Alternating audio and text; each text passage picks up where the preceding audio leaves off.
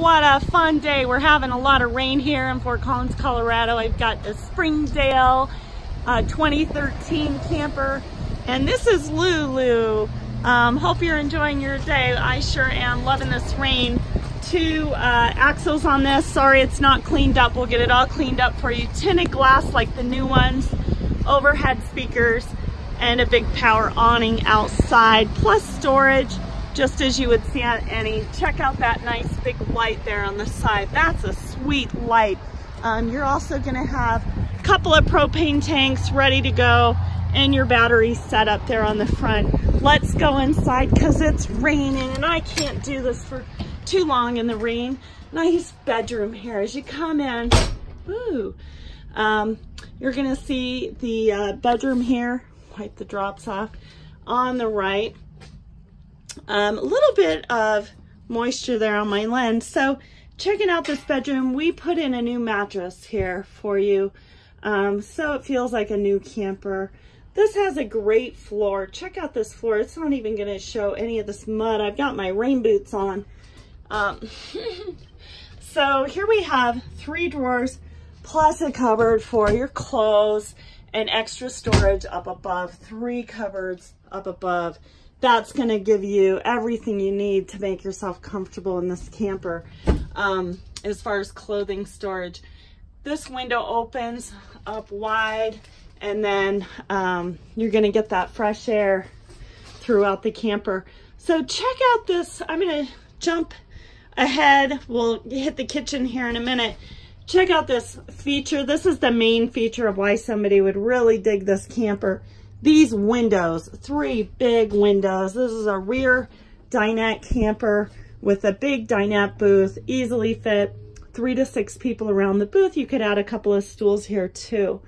The pets friggin' love this spot. If you have a medium-sized dog or cats you're traveling with, they will love you forever if you buy this camper and put a pad here for them to hang out on.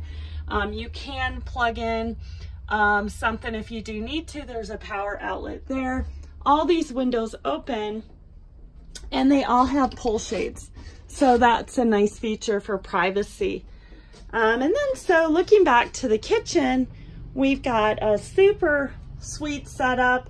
Something you don't see anymore in the newer campers are not coming with these full-size ovens. I love to bake. I love having an oven, and that's gonna fit a small turkey if you actually need to. And then a 3-burner stove that's actually spaced wide enough apart you can put real pots on. So, and then this is kind of a more functional cover and less breakable than the new glass ones. So some advantages of going with older campers. I also want to point out this nifty little spice shelf here and a couple of drawers for your silverware and your pans and dishes and what have you. This is a double sink, and you're also going to get that cutting board built in on top, and then a nice little spot to put some baskets or build some shelves or whatever to store your food and your dishes. Great overhead fan if you are cooking the fish you caught in your camper. You can blow out that air. I do want to point out the stereo system too. This is gonna be fun for you to set up and use, and then extra storage for whatever you want. That looks like a hiding spot for a cat to me. So what else can I show you here? We've got a Dometic air conditioner. That's a neat air conditioner. It's gonna work great. We'll also have a Dometic fridge freezer, and this is the full size.